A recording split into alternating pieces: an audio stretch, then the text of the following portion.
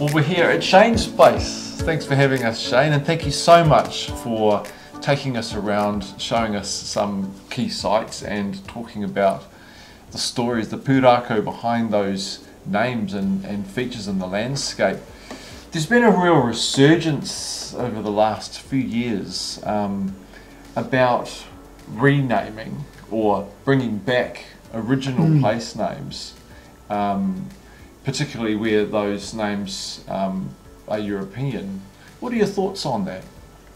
Well, I think, actually, I know that this resurgence is part of the reclamation of identity through the activities of the hapu and iwi across the land as they've worked their way through their treaty claims.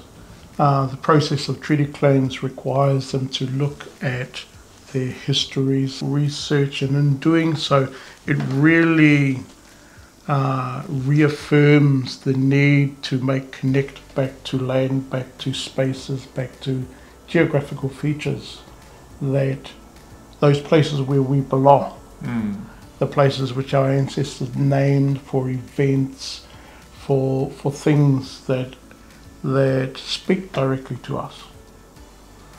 Us as tangata whenua, people of the land, spirit of the land, essence of the land. The land speaks to us, and so when we see our names reflected in the land, we can garner, we can make an attachment, a connection, if you like, to those spaces, and those spaces talk to us.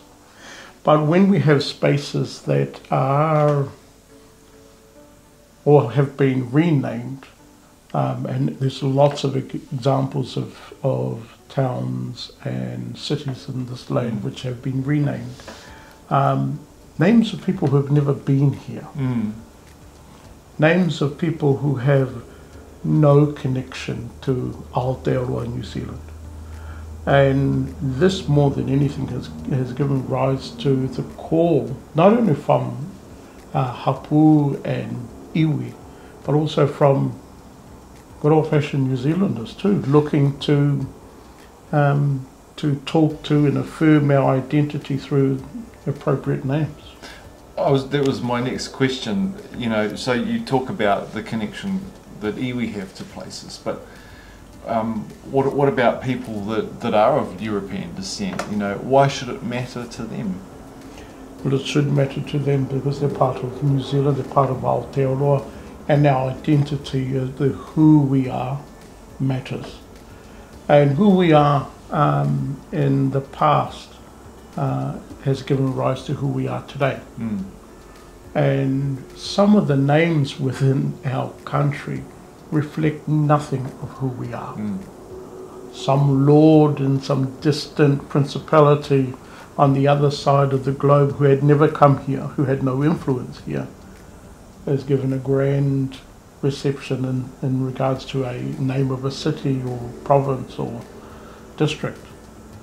Now that doesn't seem right to everyday New Zealanders.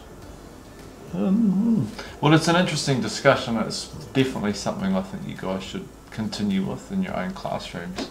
But thank you for giving us your thoughts on that and starting off that conversation. And again, thank you so much for sharing just at the tip of the iceberg of what knowledge you have of place names in your rohe. Kia ora. Kia ora. Kia ora tata.